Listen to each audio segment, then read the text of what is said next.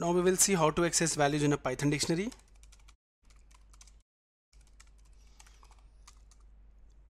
To access value, use the key name. Okay, refer the key under square brackets and fetch any corresponding value. Okay, so for that, let us first create a dictionary.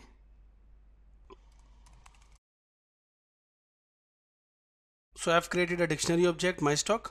Okay, within that I have printed a dictionary. So we have 4 key value pairs here.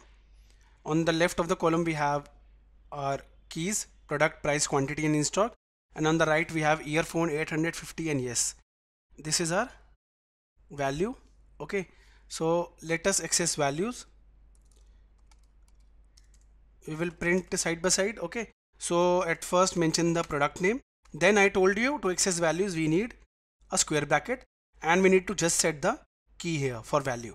Let's say I want the value earphone, so I'll just mention the key of it, that is product. Okay, but do not forget the quotes. Okay, so in this way we can print the value earphone. We will fetch the value earphone using the key. So when I'll right click and run it, you can see the output.